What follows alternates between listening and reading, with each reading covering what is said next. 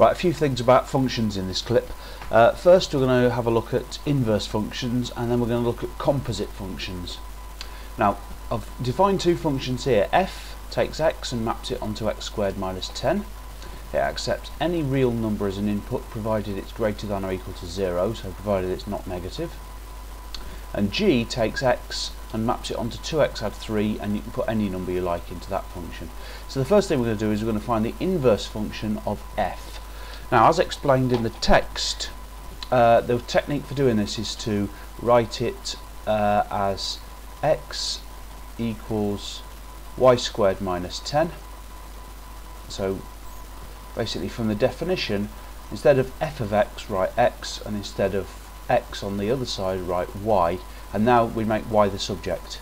So straight away I can see that y equals the square root of x plus 10. That might take you a couple of lines, but we get to the same answer, square root of x plus 10. Now the problem is, what numbers are allowed in here? Notice that when we give a definition of a function, we need the domain. We need to know what numbers are allowed in. So what numbers can go into this? Well, the answer is this. What comes out of f must be the numbers that go into the inverse of f. In other words, if I'm thinking of a number, I square it and subtract 10 and give you an answer, those possible answers are the range of f.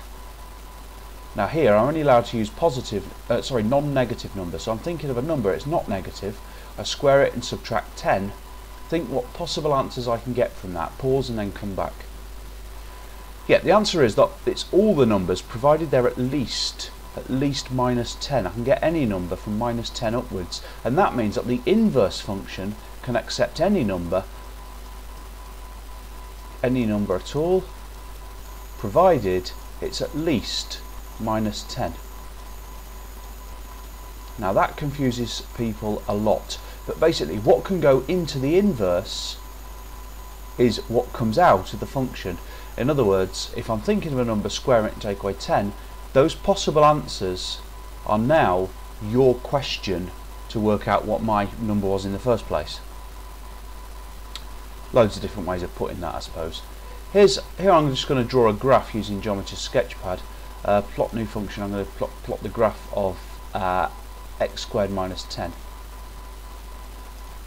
And what we'll see is, provided we don't allow negative numbers in, that's gone a bit off the page, so I'll just bring it back a little bit. Provided we, crikey, that wasn't meant to happen. Provided we don't allow negatives in, we should see that it's a one-to-one function. Now from the graph straight away you can see it's not a one-to-one function, because this x value here gives the same y value, this, as this x value. I mean, you can see that because there's two different x values for the same y value. So if we ignore all numbers to the left of 0, then we get a one-to-one function. So just take that over there and make it all numbers to the left of 0, to the right of 0, sorry. It's now a one-to-one function. Now look at the numbers that can come out of this function. You're going to have to ignore this negative bit. All the numbers that can come out of the function are minus 10 and above, and this is the range. The y values that can come out of the function are called the range. The x values that are allowed in are the domain. The y values that can come out is the range. Now when we're working the other way round, the inverse in other words, the domain of the inverse is what numbers came out of the function in the first place. The numbers that are allowed into the inverse are what comes out of the function.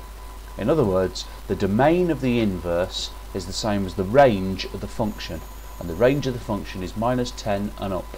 So the domain of the inverse is minus 10 and up.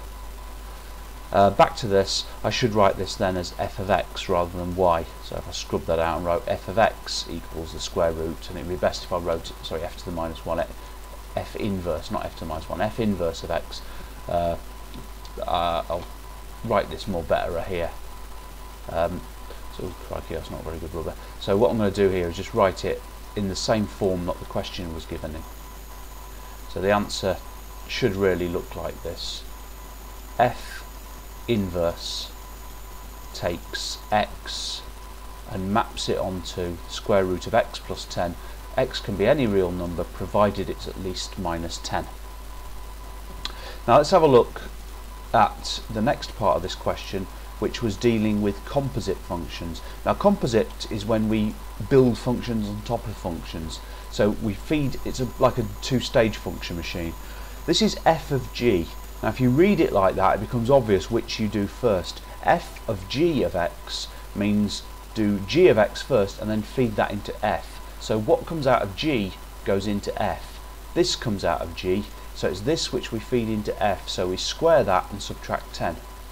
So very straightforward. F of g takes x and gives you what comes out of g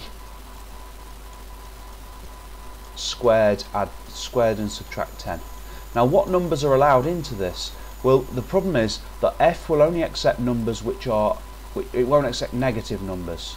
So g cannot give us a number which, g can't provide us with a negative number. I'll say that again. F will only accept numbers which are not negative. So g cannot give us a negative answer. So we must make sure that the numbers we feed into g make sure g is positive. And the numbers which make this positive are x values which are at least, just doing a bit of a calculation, at least minus 1.5. Any number which is at least minus 1.5 makes 2x plus 3 at least 0. So we want g to give us a number which is at least 0. That works when x is at least minus 1.5. So x is greater than or equal to minus 3 over 2. And there's also a real number, but I won't add that bit just yet because a bit cramped for space here. G of f is different though, because g of f takes what comes out of f and feeds it into g. Now out of f comes x squared minus 10. Feeding that into g, we get 2 times x squared minus 10. 2 times the value that we feed into g, that's what comes out of f. Add 3. And we could sort of sort this out by multiplying out brackets and so on. Now what numbers are allowed into this? Well, f needs numbers which are at least 0.